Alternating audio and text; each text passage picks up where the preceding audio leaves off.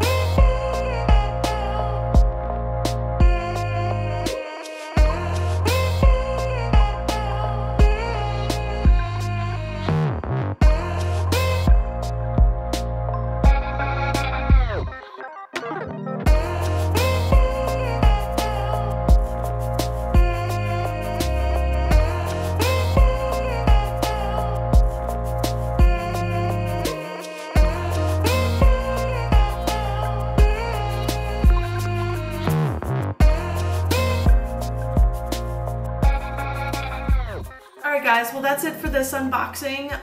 Let's go over my favorites and not so favorites in this month's box. So one of the things that I was really surprised about was the Gudetama latte art stickers. I know they're not stickers, but whatever. But the Gudetama latte art stickers, I was super excited because Gudetama has become like a favorite little Sanrio character of mine. He's super adorable and I love it. So I love those. But my absolute favorite was the panda purse that I got. Apparently you could have gotten one of 5. Like you could have gotten the chick, the panda bear, the cat, the polar bear, or the bunny. And obviously I got the panda bear, as you can see by the little black ears and the whiteness of the face. My not so favorites, I would have to say like this little Hello Kitty stamp case was not one of my favorites. I'm not entirely sure what to use it for. I'm thinking it might be to like hold your stamp pads, because there's like 3 slots and you could probably put like your little stamp pads in there. The thing I was really disappointed about though in this crate was these little My Melody plastic bags.